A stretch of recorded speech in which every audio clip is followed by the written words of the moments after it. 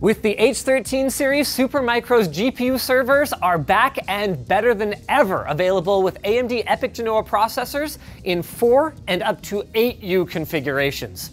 Whew, it's a beast, and we're gonna go check it out.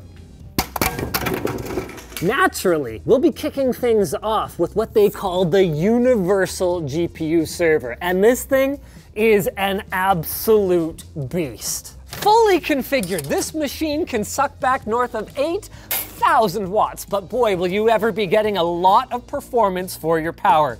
It can have up to 192 Zen 4 CPU cores, up to 6 terabytes of memory, and 160 PCI Express Gen 5 lanes that it uses for the top. This config right here has not 1, not 2, not 3, not 4, not 5, not 6, not 7, but 8 NVIDIA Hopper H100 GPUs for the most intensive HPC, simulation, and machine learning workloads. But wait, there's more. I've got Vic from Supermicro here, who's going to tell me about his favorite thing about the universal GPU server. It's flexibility. I am super pumped about this product, Linus. So if you take a look at this product, I mean, so many things are going on this one. So number one, of course, like a dual socket, and you can put up to 400 watts on each of them. You can get, 6 terabytes of memory. That's all good, right? Yeah. But more importantly, the configurability that comes within this particular platform, why it's called Universal GPU platform. I could swap the bottom.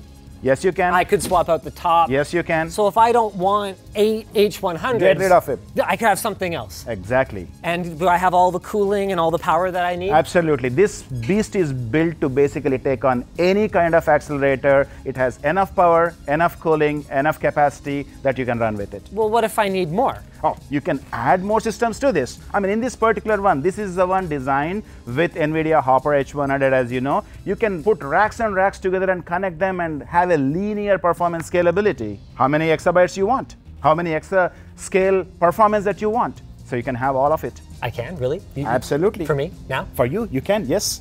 You sure? Why not? Because I don't have the money. That is where the universal GPU server's little brother comes in. And I say little, but it's still 4 rack mount units thick.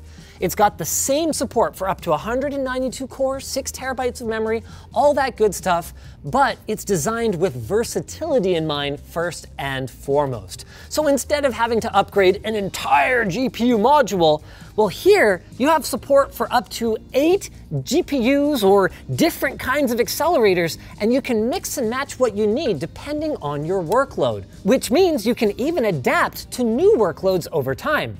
You've also got support for 2 additional PCIe 16X cards, be they for networking or even additional GPUs, and the versatility doesn't end there. As configured, each one of my accelerators here is fed by up to a 16X PCIe Gen 5 link. But because this daughter board or shelf that they're sitting on has PCI Express switching capability, I don't need to feed the full 16 into each GPU. I could start unplugging some of those links and say plugging them into the NVMe storage bays in the front of the server. Say, for example, if some or all of my GPUs needed access to high-speed local storage. The possibilities are endless. With this kind of flexibility, it's no wonder that Supermicro's 4U GPU server is their best-selling GPU compute server.